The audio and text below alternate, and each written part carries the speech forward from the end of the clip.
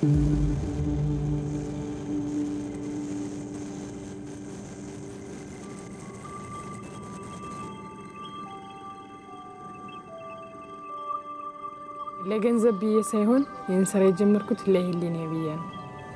one asked me to do this work.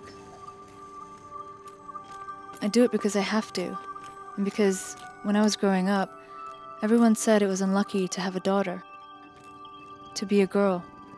I didn't believe that. I live in Libo Kemkem in the northern part of Ethiopia. In my village, girls have to work hard. We don't have that much. But we still dream of becoming doctors and teachers. I'm doing this because I can't let what happened to me happen to anyone else. I was 14. I had just come home from school, and there were so many people at my house.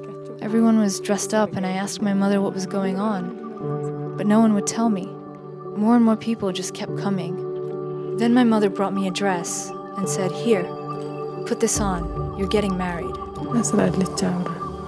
I tried to run, but they beat me. Next to me was a man that I'd never seen before. I just wanted to get out of there. After the wedding, they took me to his house in the next village.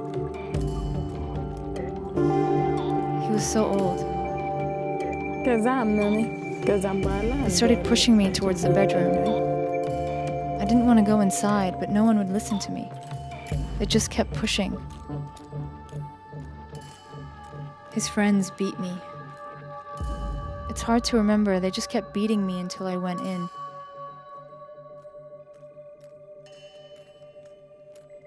I woke up in the hospital. My whole body was aching.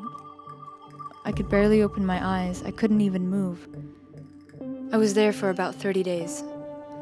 The nurses told the police what happened. My stepfather and the man they forced me to marry went to jail. My mother did too.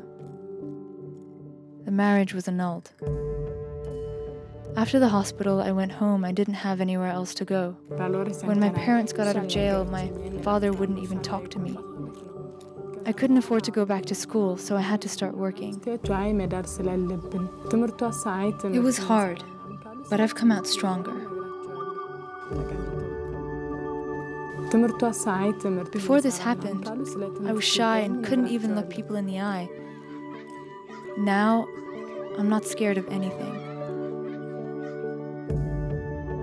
Here at the school, I teach girls about their rights. I do this so that other girls don't have to go through what I went through. I want them to know that it's not unlucky to be a girl in Ethiopia.